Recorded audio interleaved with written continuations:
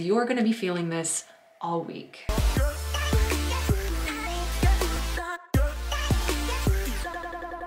Hello, my Astro Tribe. Today we're going to be talking about the energy for the week ahead for November 8th, 2021, specifically focusing in on some heavy energy that we have on the 10th of November, 2021. So if you're in the Western Hemisphere, a lot of this energy is building to a peak by around 4:08 p.m. Central Time.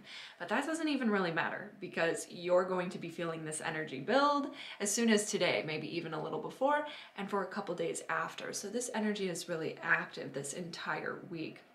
So what do we have going on? So forewarned is forearmed, and I'm just going to give you the truth of what I see in this energy because it's going to feel a little bit intense. And of course, the energy typically does during Scorpio season, which we are in. But we have Mars, the traditional ruler of Scorpio, making a conjunction to Mercury, exact at 7 degrees. And both of these planets are squaring Saturn in Aquarius at 7 degrees.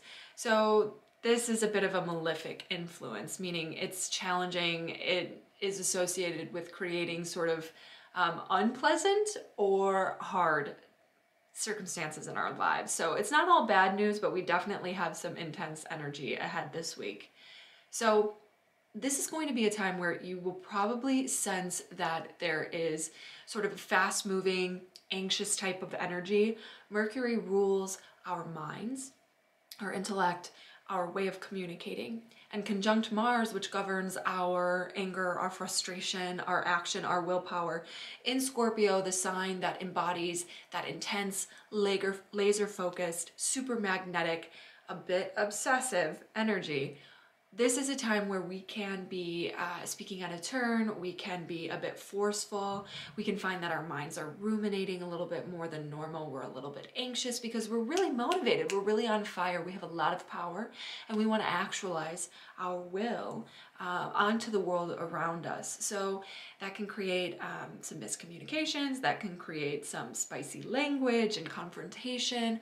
Mars is that fighting energy, and that's certainly at play here. And the reason why I see the energy of this conjunction playing out a little bit more on the unfavorable, negative side of the energy is because of that square to Saturn in Aquarius.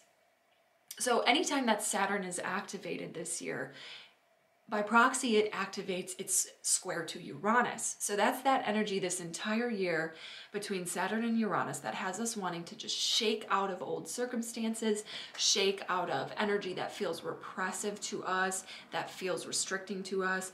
And there's a part of us that wants to change everything around us where we feel stuck and just boxed in. And at the same time, while we work to make those changes, Saturn is saying you have to do it the slow, the right way, not the fast way. You have to do it methodically. You have to keep in mind the greater impact, the greater good, what you're really striving for in these changes that you're making, because in Aquarius, we're really concerned with making sure that our actions are in alignment with the outcomes we want to see in the collective too.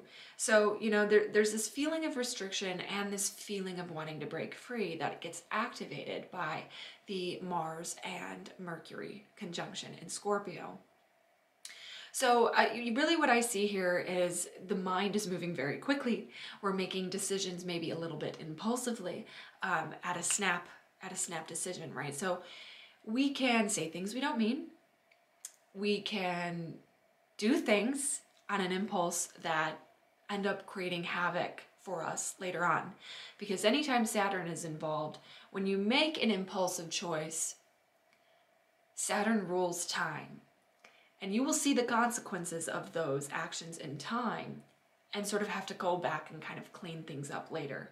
So if any choice you make this week isn't something that you've already been meditating on, isn't something that you've been thinking about for a long time, and is perhaps done from a place of frustration and anger, you're going to find that it wasn't built on a strong foundation and you didn't really have your ducks in a row, or you said some things that you didn't mean, and you're going to have to go back and kind of clean up that mess later. That's sort of what Saturn does. It's that strict sort of like authoritarian parental father figure kind of energy where it's like, you know, you should have done better, and there's a little bit of disciplinarian kind of energy that comes back around with Saturn.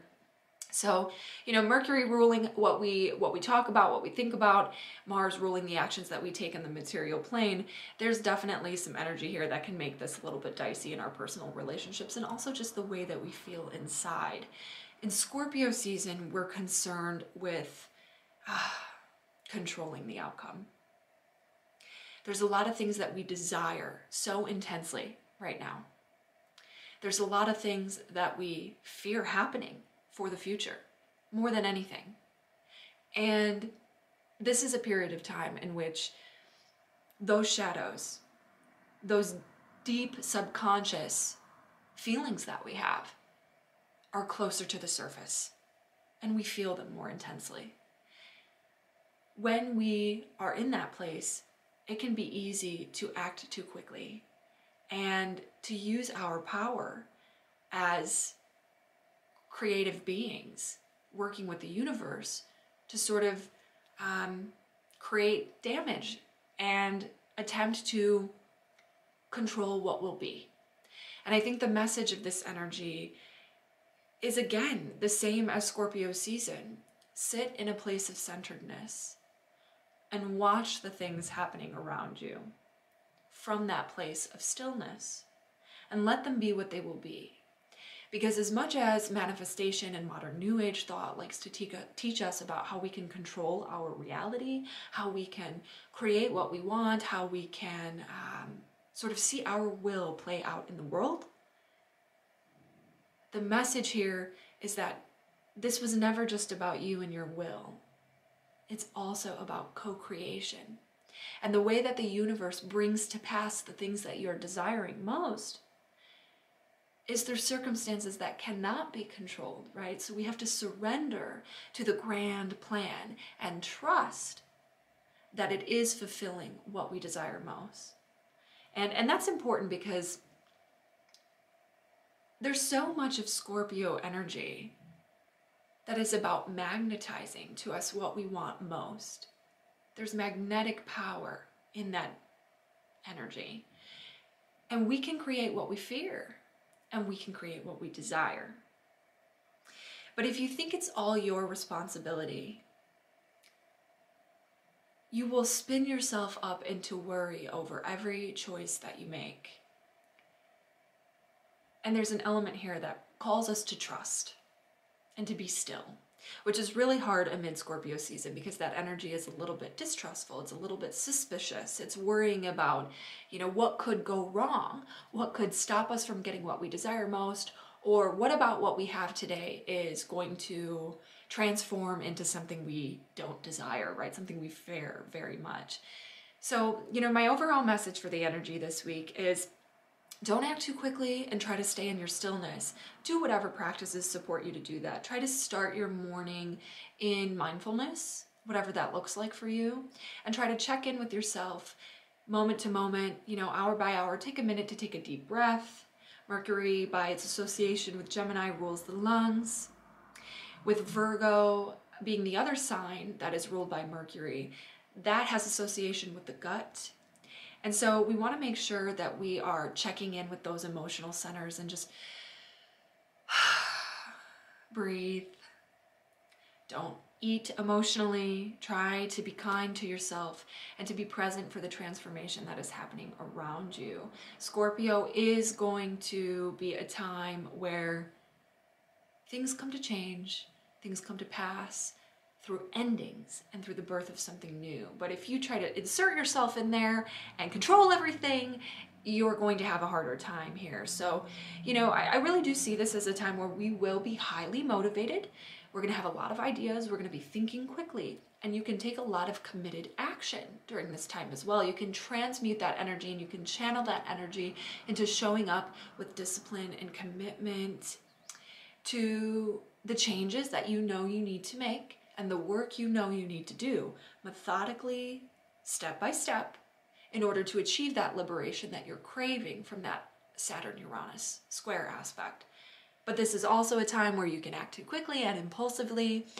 Typically when we see Mercury-Mars conjunctions as well, since Mercury rules commuting and short distance travel and vehicles, Mars is kind of the energy of accidents and going really fast, and frustration and anger, right? So you want to be mindful of that this week as well. Just try to check in and slow down. Just set that intention every morning and be careful. Use your mindfulness to be a little bit careful. You know, this is also a time where we can, like, you know, cut ourselves accidentally and bump into things and drop things and break things. And so all of those things happen in response to anxiety. So watch your thoughts, watch where you're trying to control reality, watch where you're becoming fearful and anxious, and slow down and breathe into it. That is the energy for the week ahead. I am wishing you the best of this energy and to transmute it into everything that you want most. Let me know how you're feeling this week and how you're responding to this energy. I'm curious to see. I'm finding myself that I'm waking up a little bit anxious and needing to spend more time in yoga, more time in mindfulness practices, and checking in with how I'm breathing throughout the day. So wishing you well with energy. Sarah.